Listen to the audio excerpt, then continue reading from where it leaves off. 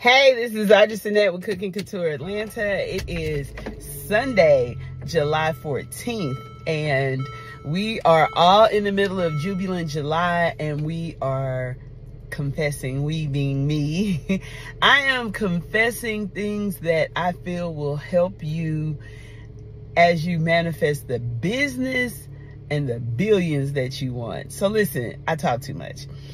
I gave everybody all of the information needed to hurt me, destroy me, interfere with my business, bring me down, cause me complications and difficulties.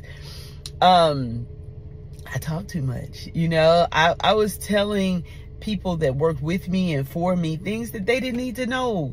It wasn't relevant to their job. They didn't need to know. When I would discover something or find out something about regulations, laws, the IRS has this law. If you are complained about on this one particular phone line, if somebody calls in and complains about you or your business, I think it's like 6.5 times, 5.5 times, 7.5 times.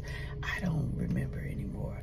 But if you call in, it will automatically trigger an audit. It's a law. They have to audit you. So if you just keep calling in on a business, spending your days, because it takes forever to get in on the line, leave a message or speak with a representative, and you're saying things like, I think something illegal is going on. I went to this business and they didn't charge me sales tax the first time. Then they charged me sales tax, or they charged me more sales tax than it was supposed to be charged.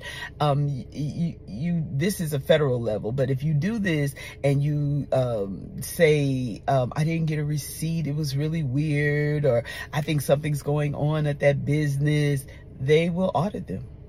It's automatic. It'll just happen. Every city, regulations, code enforcement, all of them have rules. And if people know the rules and how the process works, then they could cause you a lot of problems. And when I would find out this information, I would share it with people that worked with me and for me. Now, why would I do that?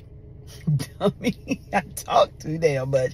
Quit talking so much. You need to have people on your level to talk to. Don't talk to your employees, and be careful about talking to your so-called friends. Keep some stuff to yourself. Get a journal, girl. I was talking way too much.